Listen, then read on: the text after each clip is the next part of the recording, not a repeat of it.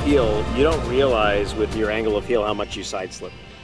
Yes. And if you're way heeled over, you are losing as much down the course as you're gaining. You're losing all that lever. You know, the scow is set with a flange on the board, so when it's flat, the board is like that, which is not good. You got a lot of hold in the water. You pull it out, that's your perfect angle. If you go above that, you're starting to slip. And then when you get hit and the wind's blowing you this way and you're heeled up like that, you really slide down. And you see it, you know, guys worry about like not pointing. And so, you know, they pinch in the breeze.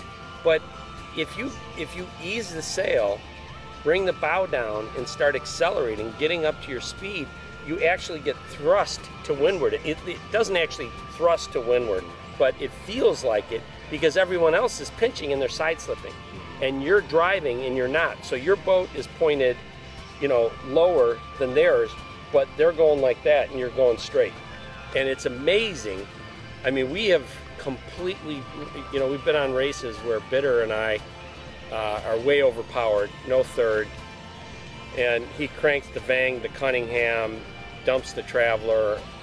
I give the sheet six feet of ease, and we fly past boats that have 3 on where everything's buttoned up and they're trying to keep the boat going, and we just drive right by them. And by the, you know, we don't do it often, but you know, we have done it where, you know, in last race at Geneva a couple of years ago, we went from like 30th to 7th, and it was snorting at least 20, and it was just the 2 of us, and it beat the shit out of him. But we just annihilated the other teams just because we were just driving the boat so much better, so much faster.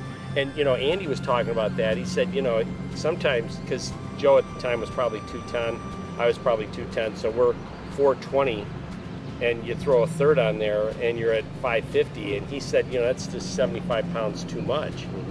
And the boat, you know, it just plows through the water instead of being buoyant on top of the waves, and you can drive through it. So that, you know, I've noticed, it's not that I like sailing with 420 pounds when you need 475, but the boat is so much sportier when you've got that.